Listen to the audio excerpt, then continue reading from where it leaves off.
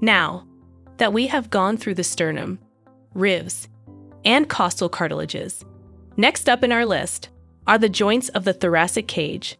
Well, there are numerous joints that link the various parts of the thoracic cage and may either limit or permit the movement depending on the specific joint. First up is the manubriosternal joint. You can even guess from its name that it is a cartilaginous joint between the manubrium and the body of the sternum. It is in fact a symphysis joint, which is a joint in which the bone ends are covered with two layers of hyaline cartilage, which are themselves joined by fibrocartilage. At the manubriosternal joint, only a small amount of angular movement is possible during respiration. Well, the manubriosternal joint usually ossifies after the age of 30 years. Next up is the xiphisternal joint. Again, the name is suggesting that it is a cartilaginous joint between the xiphoid process and the body of the sternum. It is also a symphysis. Well, the xiphoid process usually fuses with the body of the sternum during middle age. Now, the sternocostal joint. Sterno is for sternum, and costal from the costal cartilage. So, it's the joint between the sternum and the costal cartilage.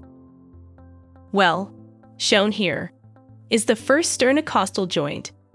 The first costal cartilages articulate with the manubrium through this primary cartilaginous joint, which is in fact a joint in which the two bones are directly joined by a single layer of hyaline cartilage. It does not permit a movement. While the second to seventh costal cartilages form synovial joints with the sternum. You are quite familiar with the synovial joints. They include a cavity containing synovial fluid and are lined by the synovial membrane. Third to seventh costal cartilages have a single synovial joint, except for the second, which is double. Now, the ribs and costal cartilages form costochondral joints between them, which are the primary cartilaginous joints. No movement is possible here. Now, interchondral joints. Inter means between, and chondral refers to the cartilage. So, interchondral joints are the one formed between the costal cartilages of the 8th, 9th, and 10th ribs. These are in fact the small synovial joints.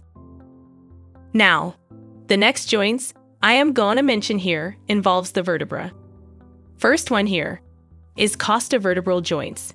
Well, these joints comprise two synovial joints, formed by the articulations of the demiphysites on the head of each rib, with the bodies of its corresponding vertebra together with that of the vertebra above. Here, the 1st and 10th to 12th ribs have a single synovial joint, with their corresponding vertebral bodies. Now, lastly, we have the costotransverse joints. Well, these are synovial joints formed by the articulations between the facets on the rib tubercle and the transverse process of its corresponding vertebra.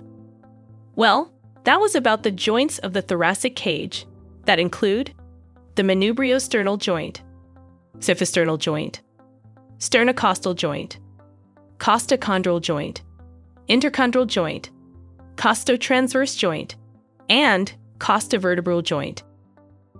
So, now is the time to head on the next section about the thoracic vertebrae and the openings into the thorax. It is in fact the last part of this video, so bear with me.